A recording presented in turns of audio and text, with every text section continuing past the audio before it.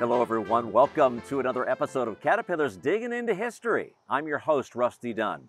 None of this would be possible without my friend and colleague, Lee Fosburgh, manager of Caterpillar's Corporate Archives. Lee, great to see you. Good to see you again, Rusty. Thanks for being out here. You know, you and I have traveled a lot during our adventures, and we've done a fair bit of driving too.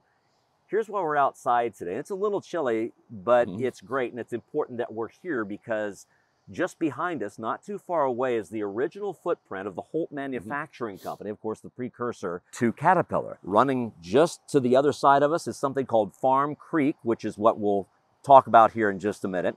And then a couple of miles away, something called Highway 116. But early on, 100 years ago, Highway 116 was known as the Caterpillar Trail. And this was a 5-mile stretch of road sort of nestled along the Illinois River between Peoria and East Peoria. And this little 5-mile stretch was sort of foundational to Caterpillar becoming the global earth-moving giant that it is today. Give us the backstory here on what we call the Caterpillar Trail. So think about this. 100 years ago, 1916, a man named Murray Baker had an idea to build a road for the city of East Peoria. He knew that they didn't have the funding to do it.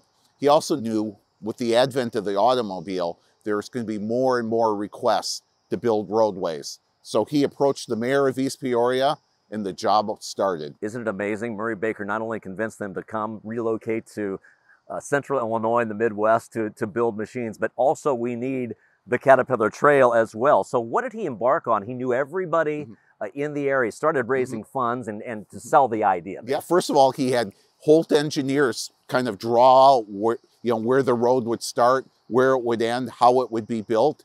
He pitched that, and they enthusiastically were on board with this, right? This would be a big thing for the community.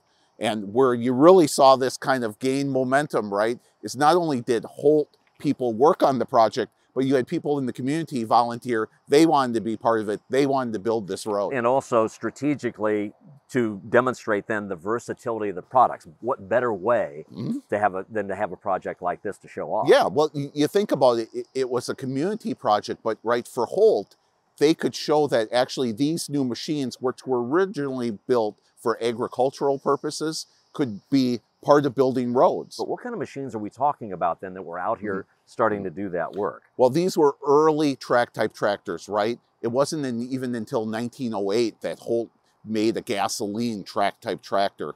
So the first one was a Holt 60, and the other two were Holt 75s. They were cutting-edge technology for Holt at that time. So the machines are staged, the work is ready to start. When did it get underway, and what was the reaction like when this all got started? Oh, I mean, there was an excitement, right? And all these people were working on the project. And you think about it, so the people of East Peoria, they were the ones, they were like, let's call this the Caterpillar Trail in honor of what Caterpillar did for them. That's excellent. How long did the actual work take? When was the trail completed? It was literally a little less than 2 years. It was built in, it was starting to be used in 1918. It essentially was a path, Rusty, that maybe a horse could go down, right? Yeah. So they had to widen this. They took gravel out of the creek that's right by where we're standing, because you remember, you didn't have blacktop then. This was essentially a gravel and cinder road that really then kind of grew past that 5-mile run and runs along the Illinois River today. Over a century ago, a big sense of community pride, big